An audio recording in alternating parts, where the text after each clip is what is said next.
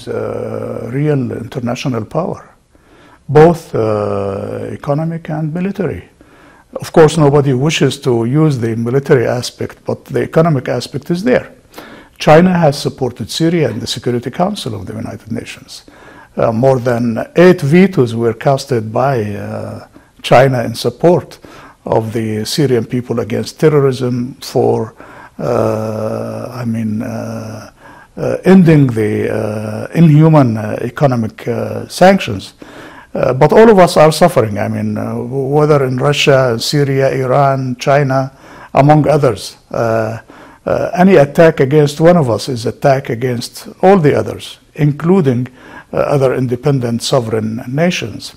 And during my meetings with Minister Wang, we finalized issues related to the bilateral cooperation in both economic, political, and cultural fields. We have never been so close with China than this time.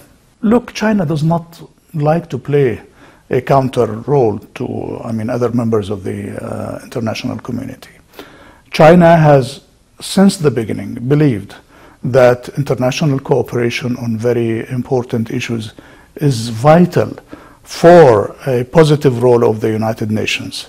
But when some countries, like the United States, some European countries, are pushing the UN to play from outside the charter of the United Nations and to attack other countries and to impose sanctions, inhuman sanctions against other countries, including on China and Russia and Syria and other countries, then China has never wavered, to say the truth, that such policies do not help the role of promoting the role of the United Nations.